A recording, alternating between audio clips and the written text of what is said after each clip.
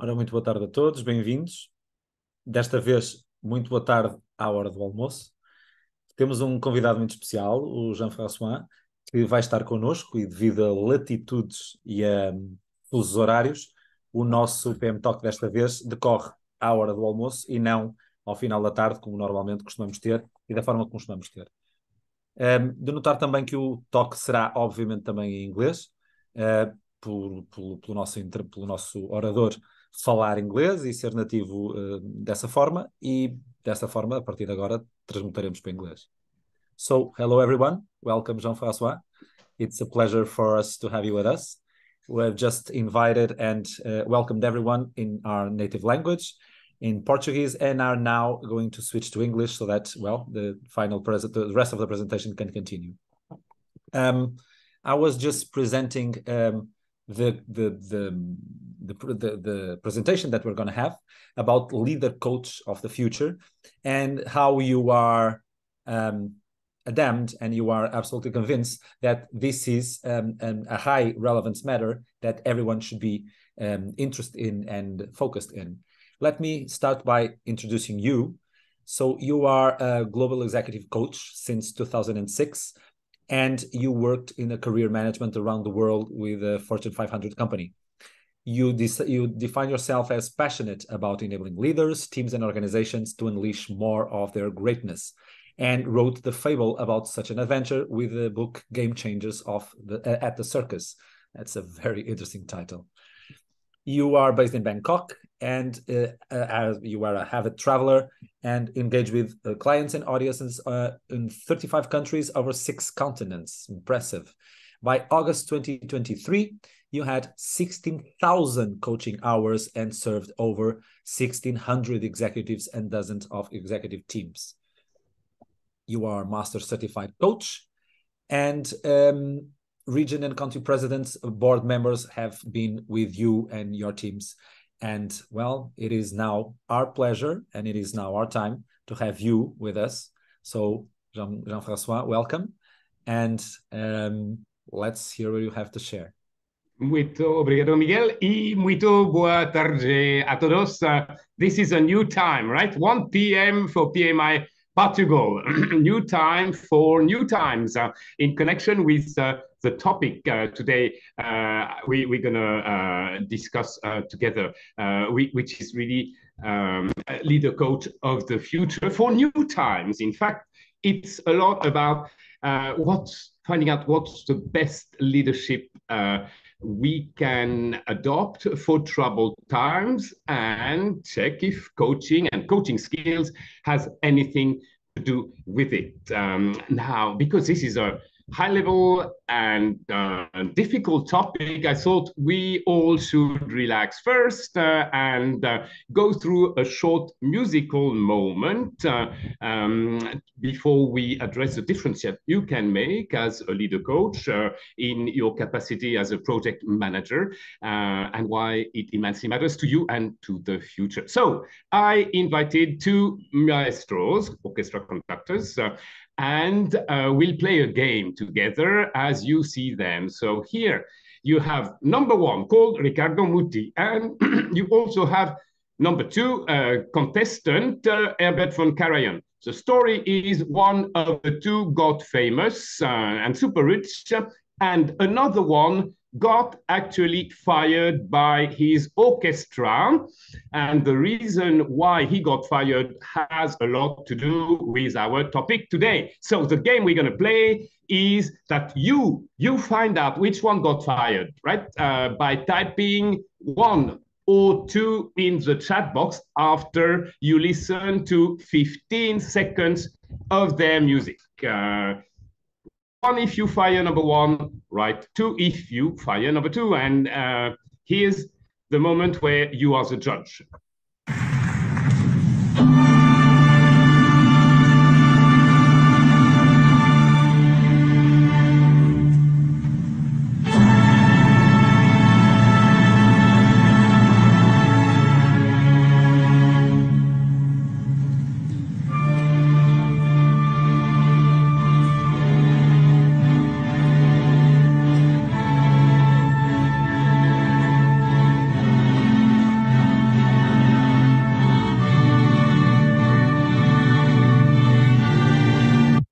So that was number one. Next, we are going to see number two. And when you watch number two, you've got to notice that everybody, musicians and him, have their eyes closed. It says something. Now we listen to number two.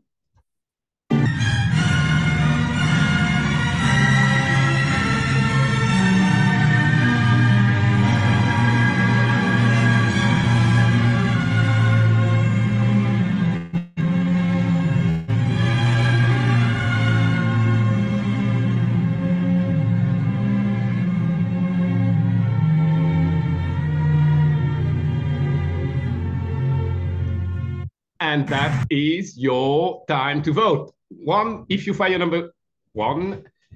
Two, if you fire number two. Let's see what the chat box has got coming.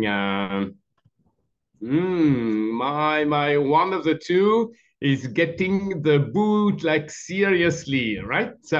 So very interesting. So you unanimously fire number one, and you are so right. Riccardo Muti got fired, musician, the orchestra of La Scala di Milano, for a house in Italy. One day he received a letter, 4 lines, signed by all 100 musicians of the orchestra. The letter was just saying, "Dear maestro, you are a grande conduttore. We do not like to be treated like robots." And of course, he resigned.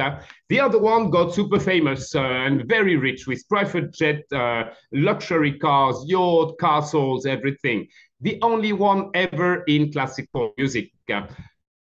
As you could see, he found out one day that micromanaging the orchestra, forcing the musician to play exactly the music that he thought was beautiful, was not the best outcome for the audience. And he decided to experiment with giving his musicians some freedom.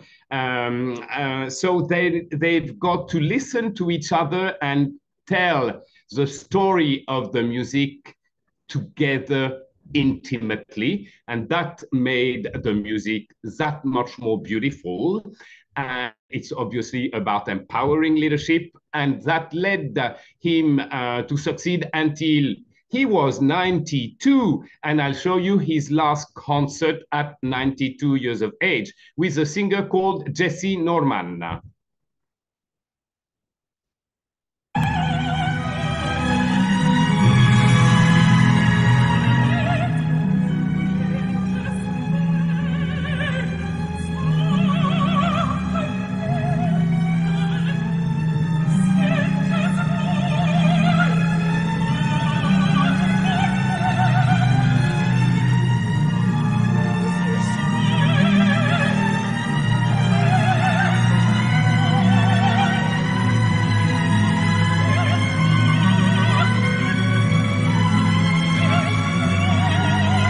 You could see this amazing gentleman was very, very old and also very sick. Sadly, he died shortly after that because that was his last concert. All the music journalists from around the world attended the concert in Vienna. And the next day reported in their newspapers the very same message. The music last night, as Karajan's last concert, was so beautiful, it could not come from this earth. It sounded like it came from above. And I guess because Karajan was not able to move his hands even much, right? The musicians he had sufficiently inspired and developed just did the best show ever. And that is kind of the proof of what Lao Tzu, Chinese philosopher, said a very long time ago. A leader is best when people barely know he exists. When his work is done, his aim fulfilled, they will say, we did it ourselves, right? Which the musicians of Karajan in that last concert certainly can say. Now, that is kind of an introduction to letting go of micromanagement. But we face more complex environment than at the time when it was already a good idea to experiment with calculated free rein leadership. Now we face a complex, fast-changing world with no obvious better way forward. Of course, directive leadership is dead. And if it's not dead, it is lethal, right? But it's worse than it used to be. We've been through the VUCA time. You heard so much about that, right? A time of volatility or fast change, uncertainty, complexity, and ambiguity, right? It's interesting that kind of 8 years ago, when I was researching on Google VUCA, I had this picture. And just 3 years ago, I Googled again VUCA and I found that picture, right? The big picture and its hard truth. Just in a few years, the representation of VUCA had become so much more intense, right? And then most recently, we came to follow a gentleman called Jamais Cassio, as he defined a more relevant acronym to describe our business world now than VUCA. The acronym is BANI. B stands for brittle, A for anxious or anxiety-inducing, N for non-linear, and I for incomprehensible. So if I put it simply, right, brittle is about the fragility of systems, in fact, right? A virus can suddenly appear and just break everything that seemed strong apart. So what seemed strong was fragile, was vulnerable. In fact, one problem on one side of the supply chain in some country can have tremendous repercussions on the other side of the world, right? Now, anxiety, of course, is very high because, and the certainty that the system, any system is fragile, is hiking it a lot. Non-linearity refers to how a small decision can have devastated consequences out of proportion with the size of the decision at first look, and the ups and downs can be totally not proportional in an interconnected world, right? And finally, incomprehensible refers to the fact that in a world of big data, right, can we make any sense given data overload? And then when everything happens so fast, do we have the slightest change to make change, right? So that is what we're going to have to deal with as leaders for the next few years, until perhaps it gets even more difficult. To have, I recommend that you go to the source of the BANI acronym, which is so helpful for us as leaders or coaches or project managers.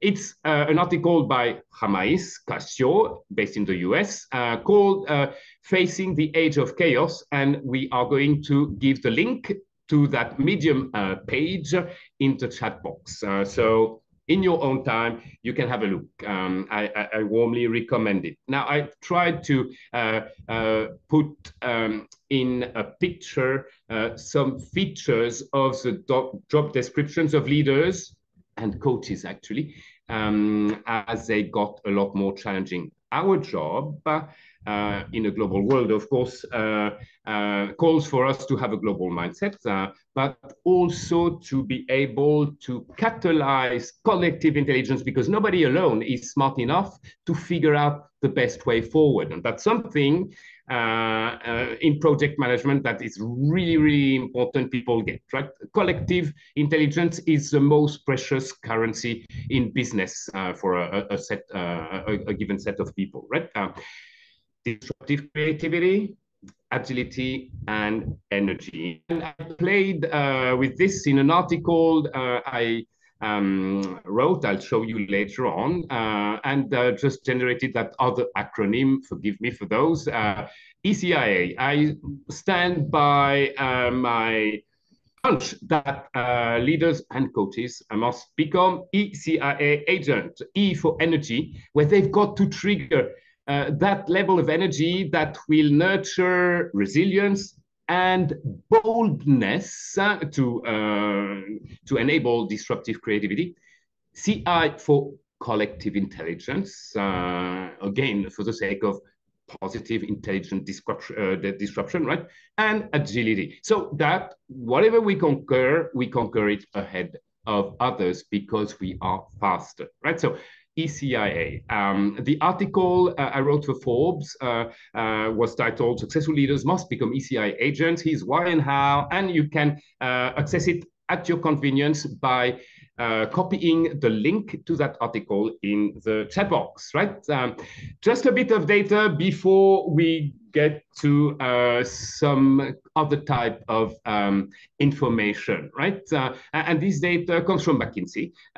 When you get the slide deck, and you'll get the link to download it in the last 5 minutes of our conversation today, you can click on that link at the bottom here to access the full study from McKinsey, which I thought was very worthwhile, right?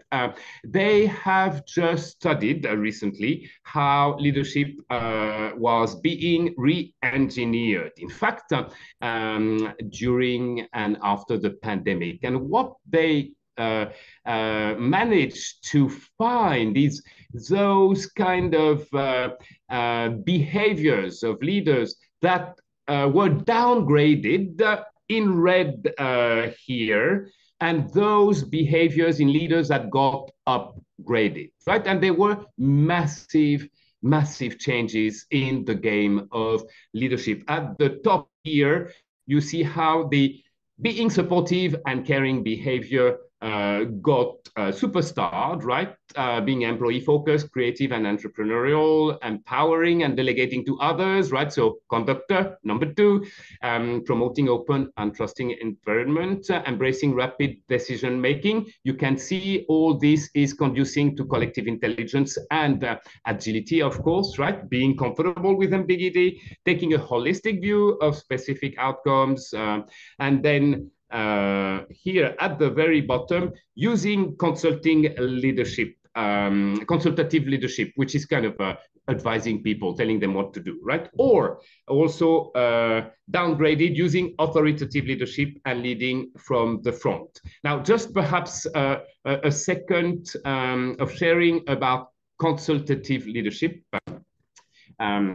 PwC, KPMG, and Accenture have about 6-7 years ago started to invest very heavily in training all of their consultants in coaching skills, right? Massively, right? So the bet was they've got to master coaching skills because they will be more precious in their job as consultant with coaching skills to trigger collective intelligence in conversations with clients and with groups of people they work on the field with clients than if they stay with just the old style consultant. I know better, I'm smarter, I'm going to tell you how you're going to do this, and then you will do, and I will go. Yeah, so very interesting, right? That McKinsey finds just the same, right? Consultative leadership, very down. Okay, now there's something more that it's important for leaders nowadays be able to do, and that is to manage moods and negative moods of employees, right? That can be triggered by so many things. And on that slide, I've put together yet another acronym. Please forgive me. I know it's not very digestible, and I know it's just lunchtime, so double apologies for that, right? The acronym is SCARF, S-C-A-R-F, put together by a neuroscientist called David Rock. His article is at the bottom of this slide. You can click on it to learn more. this guy, together with neuroscientists, have submitted a number of people to brain scans, right? Identifying what kind of energy is generated in their brain and where in different environments, in fact. You know, energy in our brains comes in three types, right? Electrical, electromagnetical, and chemical, right? So they monitor all of that with their brain scans, right? And they found that there are 5 critical triggers of energy, can be positive or negative. So when those triggers are activated in a positive manner, they will trigger positive energy, good for motivation, energizing people to take action, right? That's the meaning of motivation. And in reverse, when these triggers are activated by negative causes, right, then they will trigger fight or flight negative energy. First one of these triggers is status, or self-esteem, right? So when people fear that they're going to lose self-esteem, then their level of positive energy dwindles, right? Kind of disappears, and they can be in very negative mood, right? Second trigger is certainty. When people lose clarity or certainty, again, their positive energy decreases or disappears altogether, and they can become anxious and moody, right? Third trigger, autonomy. When people lose freedom or a sense of having some degree of control, of leeway, then again, positive energy goes away, negative mood can settle.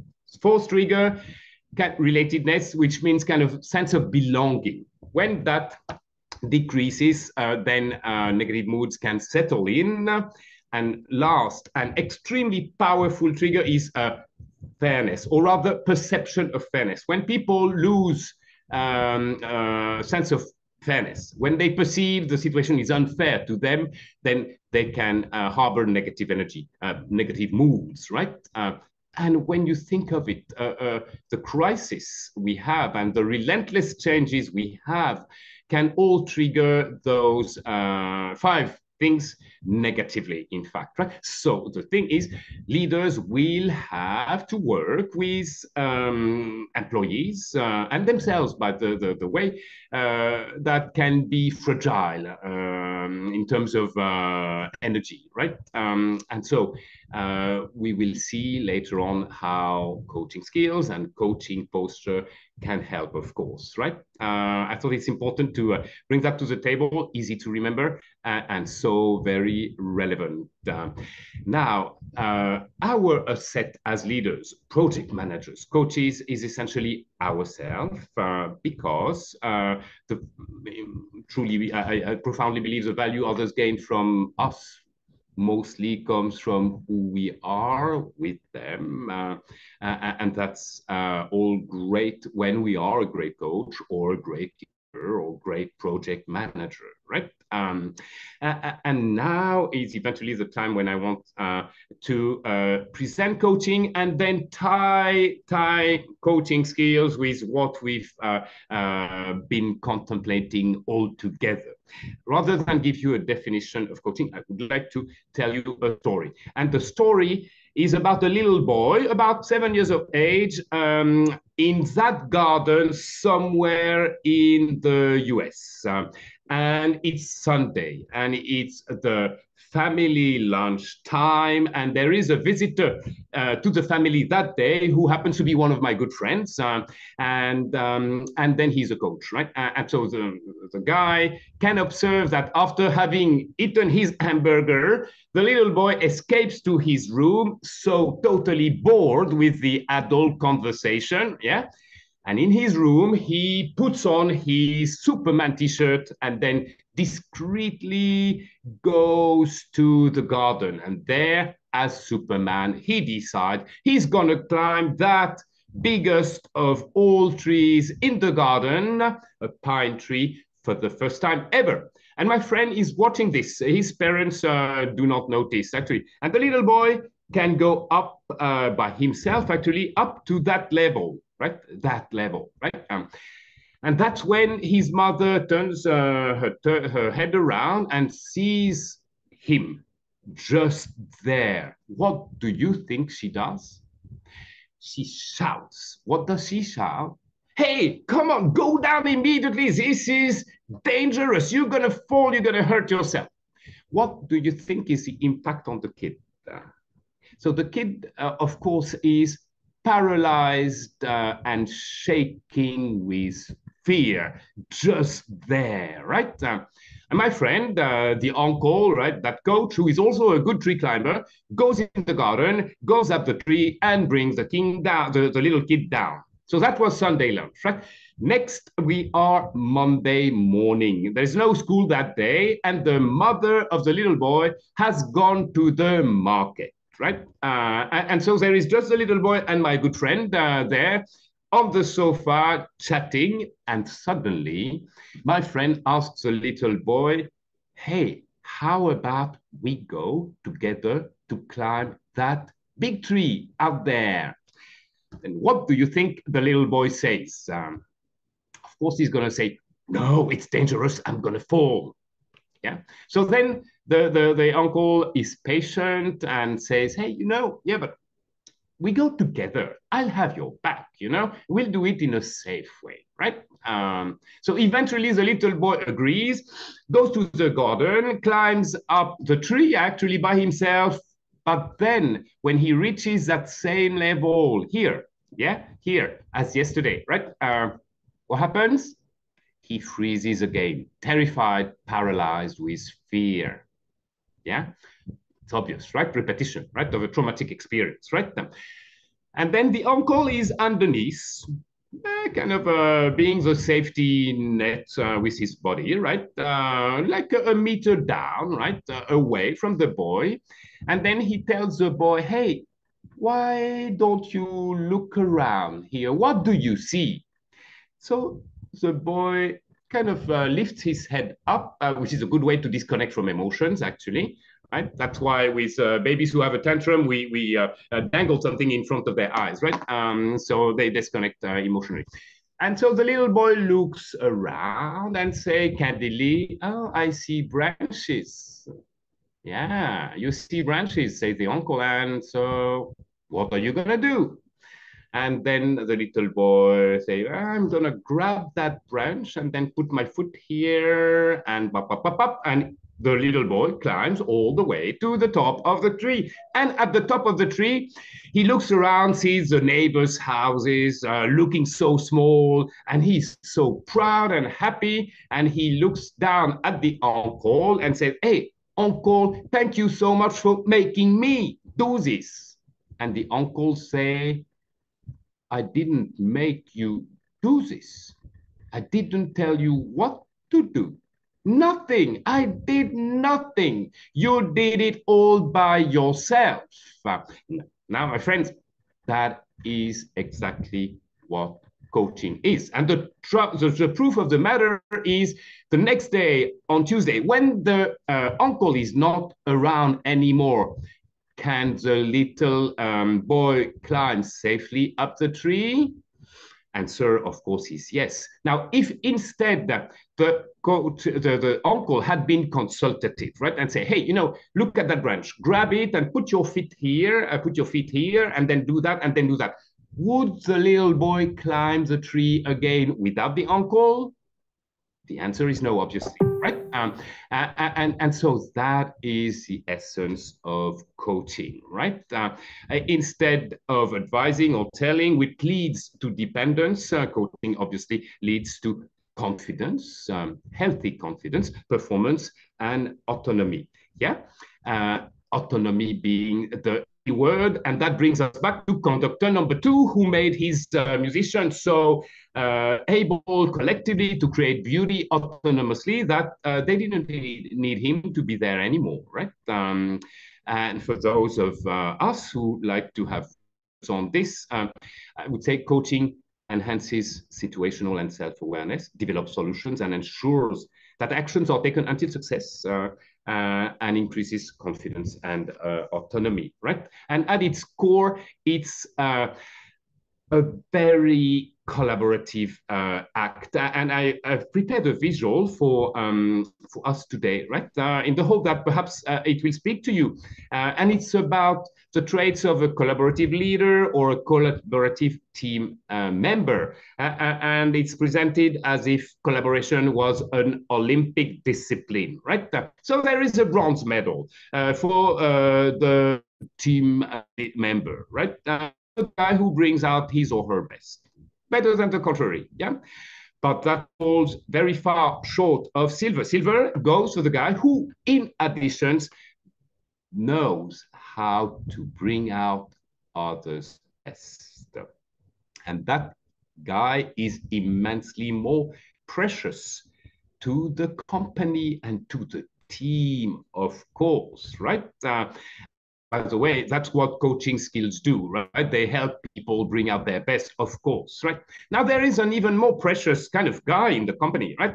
That's the gold medalist, right? And that one brings out her best, others' best, and also the team's best, right? Super precious. Bringing the team's best practically means observing that perhaps part of the team members are not engaged in the conversation anymore and inviting them to engage again, or noticing that the team carefully avoids to talk about the elephant in the room, that awkward topic that nobody dares to bring in, right? And that gold medalist will bring in the elephant in the room. Now, the platinum medal in this special Olympic goes to the guy who, in addition, the organization's best, right?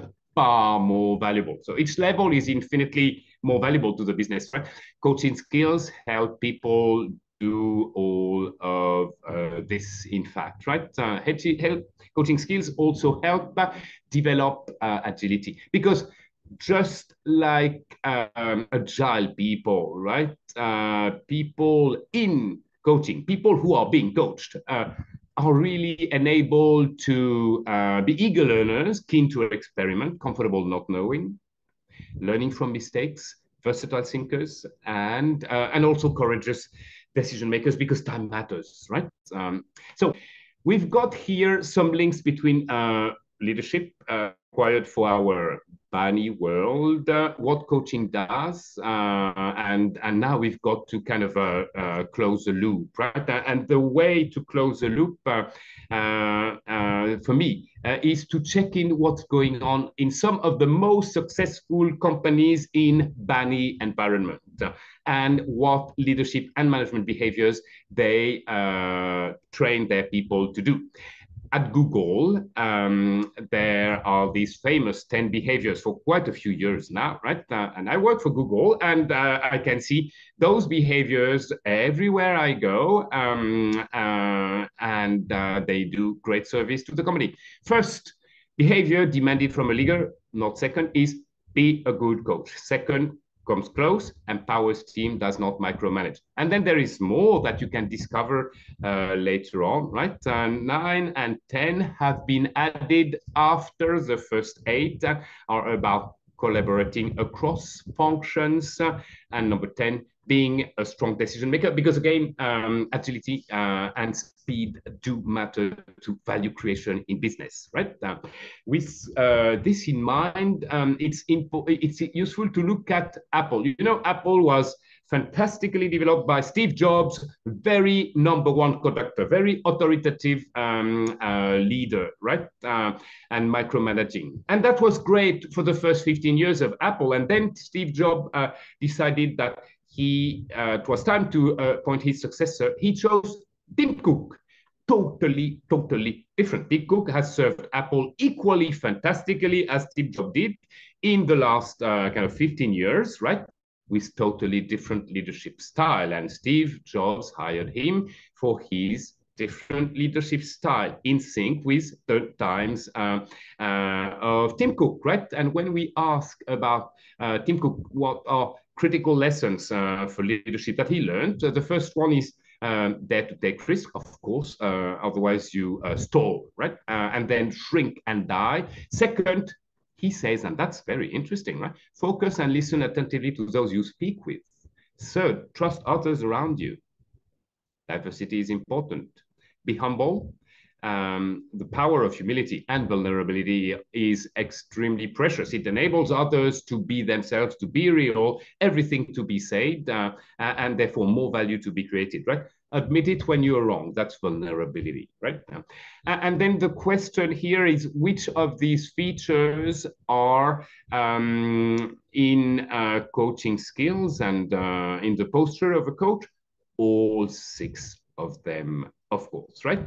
I'll give you a video that explains a little bit more about coaching skills at the end, right? So you can you can dive there if you're interested, particularly for those of you who may consider getting a coaching education, right? Now, I'm taking you to Microsoft.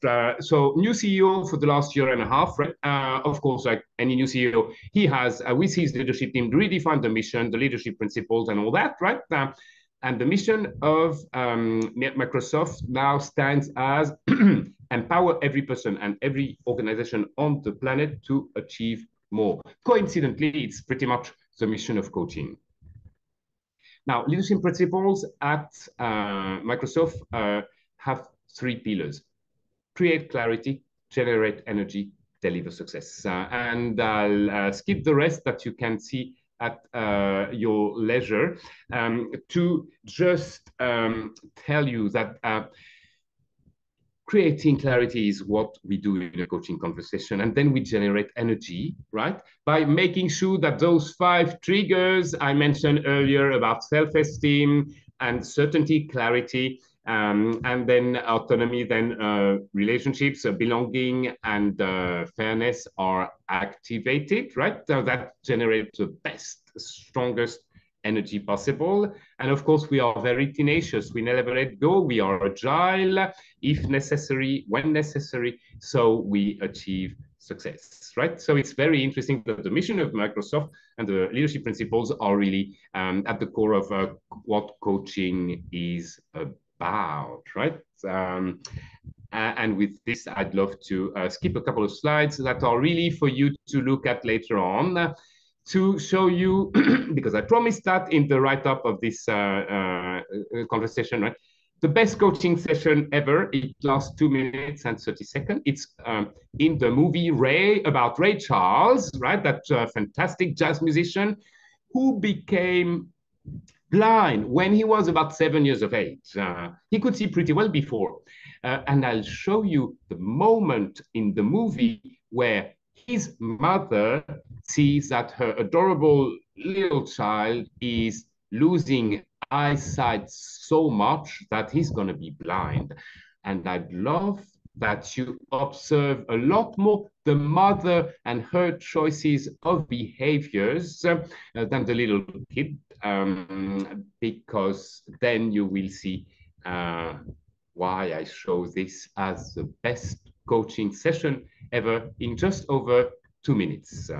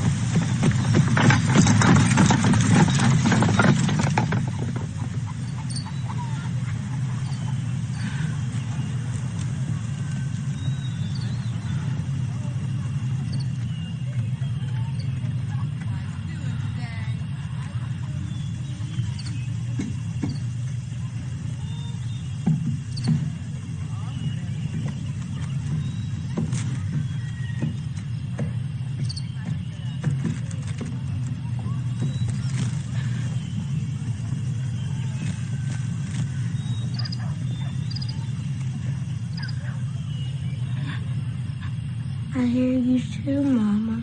You're right there.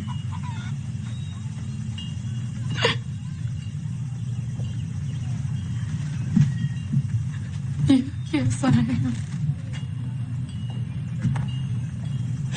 Why are you crying, Mama?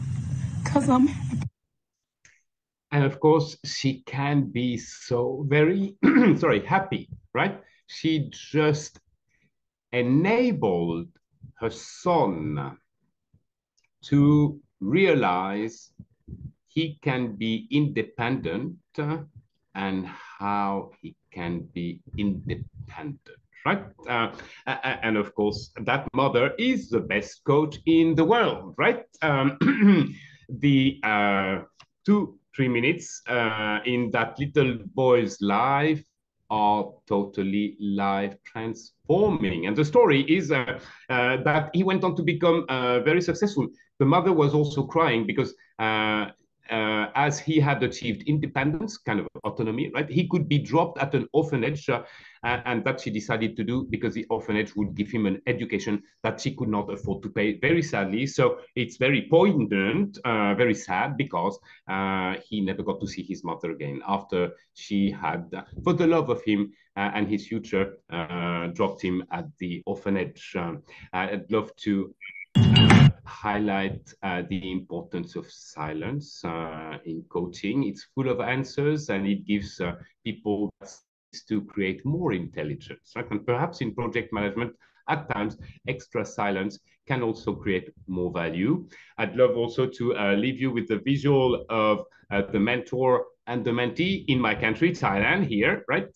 And the picture of the coach and the coachee being the person who is coached, right? And definitely the coach is that little candid, challenging, curious student, and the coachee is the one who knows and who is enabled to teach the solution to his problem because teaching is the best way to learn.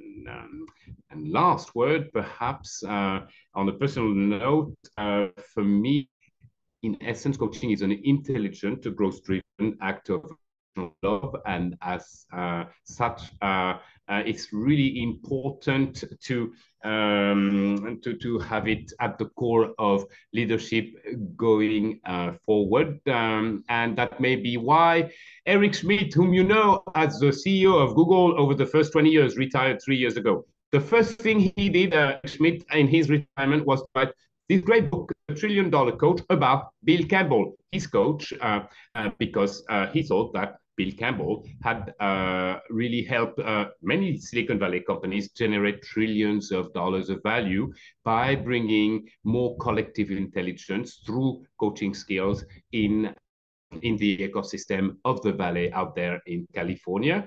I want to thank you all, just before we go into our conversation, for staying with me for such a quick download, right?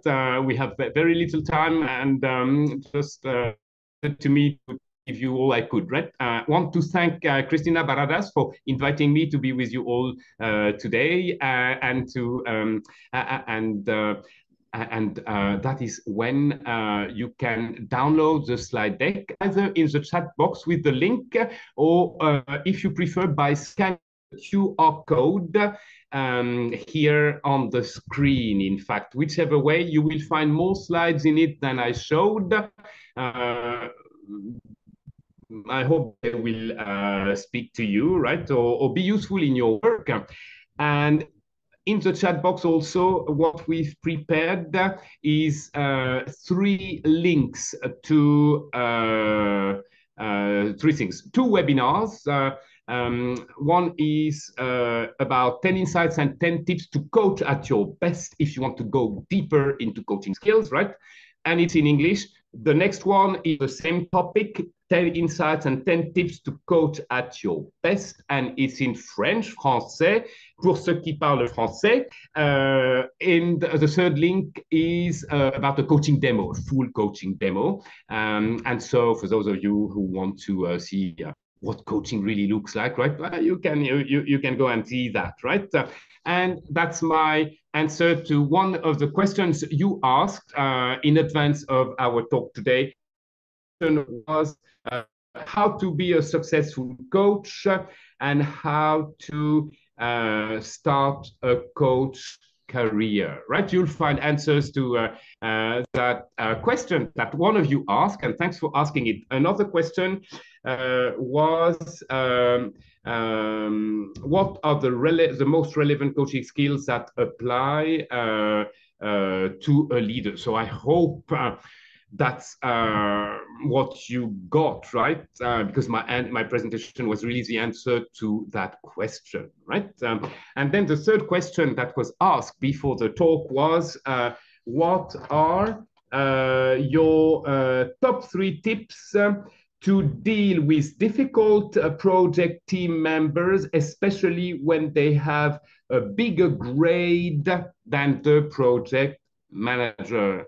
Very real situation, right? Thank you so very much for the question, right? I prepared 3 things here. The first one is classical conflict management, right? It's find out the hidden wants of that difficult person, their hidden fears, yeah, and their hidden agenda, right? Find that out and then assess, of course, if there is a way that they can get what they secretly want or not, and of course, if what they want is not the best for the organization, then probably a conversation about that will be good.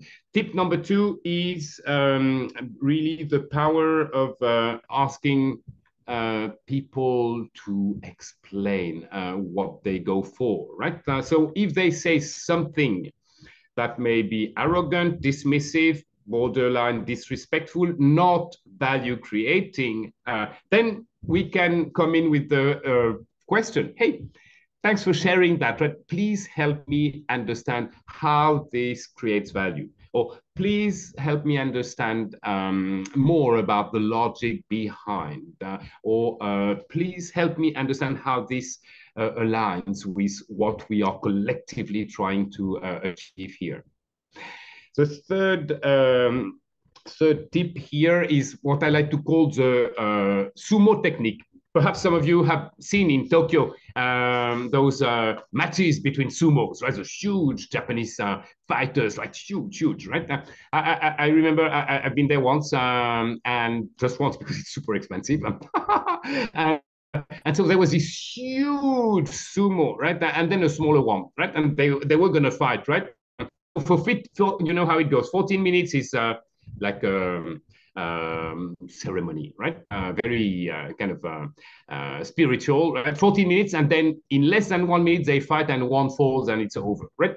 And I observed that the smaller one, yeah, and that was fascinating to me because, of course, the bigger one being heavier is technically stronger.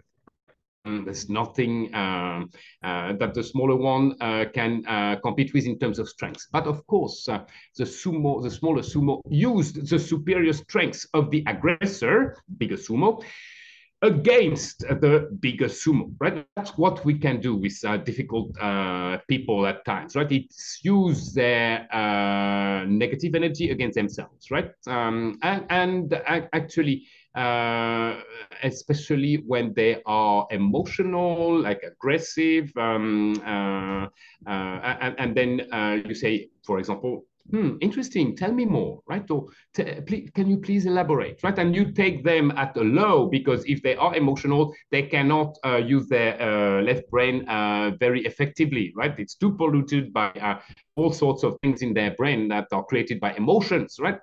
So that's how you can have them roll over, right?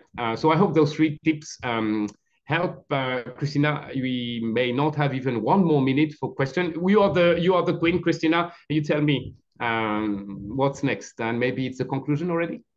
Thank you, Jean-Francois. Thank you very much for your inspiring and thought-provocative talk and all these videos that I'm sure many of us will still remember in the next days and traveling back to this moment to reflect about those. Maybe a question. We are 5 minutes from the end, but on the top of the questions that came in through registration, and thank you, Jean-Francois, for addressing those. Any question? Hot question at the moment? Any curiosity that you would like to bring up right now? And also any experience sharing, because I offered just a bit of my experience, and I'm so curious that you about your own experience, right? About be the coach of the future, right? I'm sure everyone has gems of experience. We have so little time, but everything's welcome. Yeah. If you prefer, you can also write it in the chat or open your microphone and let us know. And congratulations to you all on the 20th anniversary of BMI Portugal. You've got so much to be proud of. I follow you on LinkedIn and I see there is so much going on. It's really amazing. So well done to all of you. And Isabellina, you are at the helm. Great job, you and the team. Yeah. Yeah. Well, thank you. I think if we don't have any questions, well, we have here a comment. What an amazing session. Thank you.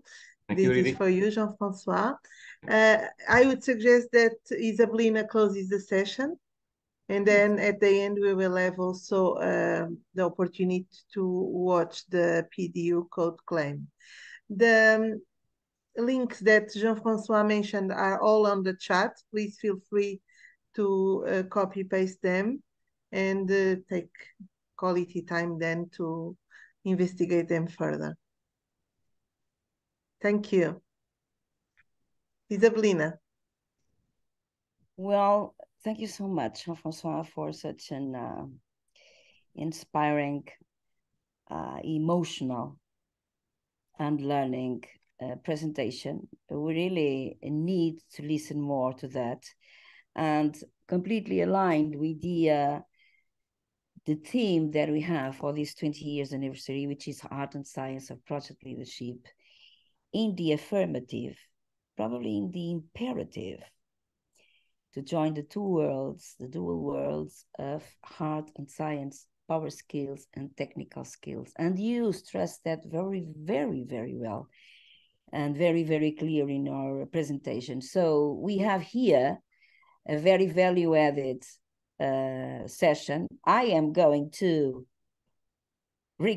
see the record again, because there's a lot of things I want to review for sure and just enjoy, because I was so marveled and so emotional by everything that you said, and we have a lot of information here too.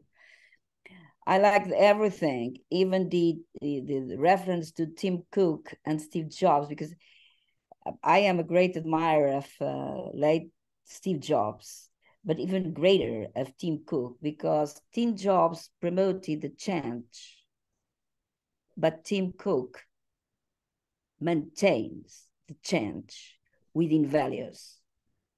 And if you listen to the recent records of Apple, there is a scene where all the direction team with Tim Cook receive Mother Nature, explaining how what they do with success is not just business success, it's also social on the sustainability and zero carbon achievement.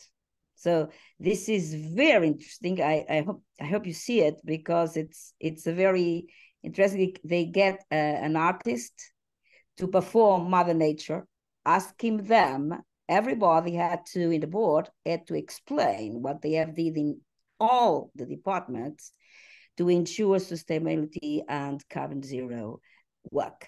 It is fantastic. So we have here a great food for thought.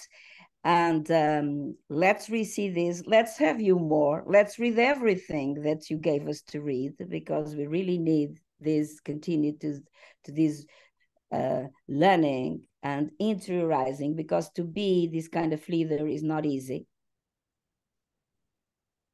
It means a lot of work. And to create the collaborative intelligence, which is something that I really like. It's something that really is a team job. So we are very proud to have in the board, actually, a certified coach and mentor, Cristina Barradas. And and the fact that she's with us for some years as a volunteer and now as a board executive member, I must tell that has had significant impact in the way we do leadership and project management. So you made me think about how lucky we are to have such great people with us as volunteers.